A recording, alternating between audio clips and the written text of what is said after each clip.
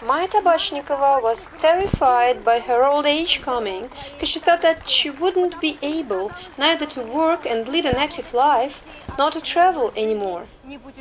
But she will better explain it herself. Let's welcome Maya Saulovna.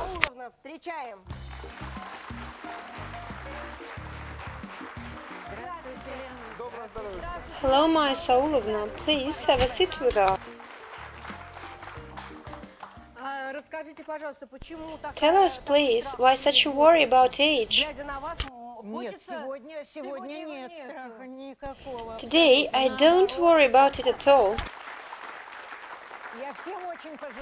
Quite opposite. I wish everybody to live up to the age I lived up to. Will you tell us your secret? Certainly. On the 1st of May, I was 77. Maya Saulovna, I guess you have your own special method that has brought you back to a happy life.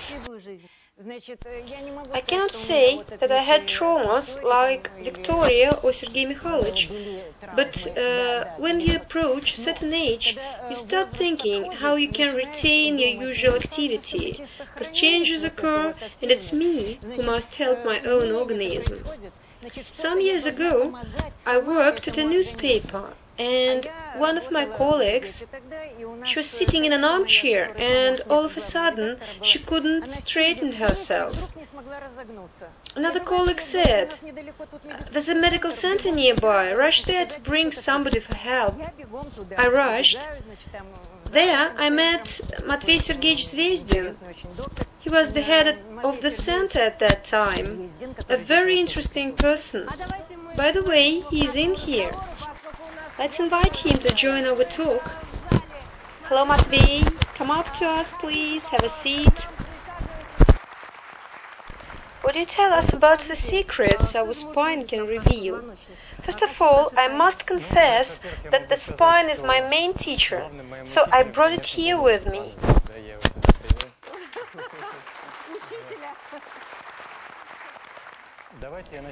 To begin with, what does osteopathy actually do? I can say that an osteopath is neither a bone setter nor an extrasensual healer. It means that I don't set anything, I just suggest to the organism how to cope with the problem on its own. How do I do this? Perhaps you can show it on me. With pleasure.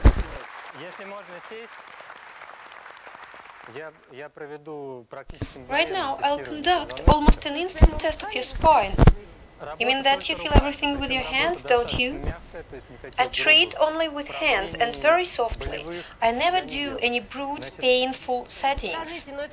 Is it what only your hands are able of, or it can be taught? Is it a gift? It's not a gift. Don't hesitate to say, yes, I am such a gifted person, for it's very important to understand if other people can do this. Undoubtedly, I am very gifted and very shy as well. Now we've found the tension, and it's in the cervical spine. So we examine how much the mobility is confined when bending and unbending, as well as when turning to the right and to the left. I conduct a technique called recoil, pressing with quick releasing of hands. And information passes to the brain that in the act of turning the vertebra to the left, in our case, a certain reaction took place, a certain trace was left.